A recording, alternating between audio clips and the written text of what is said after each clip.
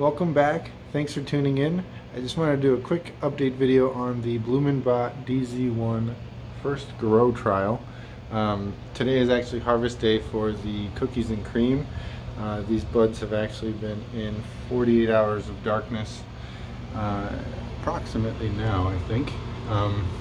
This bud here did do a little bit of foxtailing, but I mean, these are looking amazing.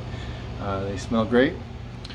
Box has been really nice and consistent for the entire flower period here. I think we did 8 weeks in the box, which she had already been given to me in 3 weeks in flower. So everything looks amazing. I did up my CO2 a little bit here. Got 2 up there, 1 down below mixing in. Hopefully those fans at the bottom are kicking all that up. And then down here we've got the Mazar, and it is almost at the light. I think that's about 2 inches from the light. It is just about ready to get put up top. This is one plant. I don't know if I can even do a very good job of showing what this looks like inside, but I need to do a little bit of defoliation cleanup before she goes into stretch mode up top.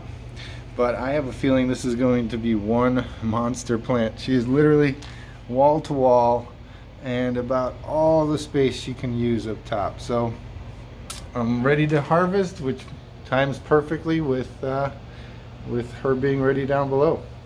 So if you like what you see, please subscribe. There will be more videos. I'll be building more of these boxes, so check out BlumenBot.com. Check out the BlumenBot Instagram. I've also got the YouTube channel, so feel free to subscribe and check out more videos. Thanks and have a great day.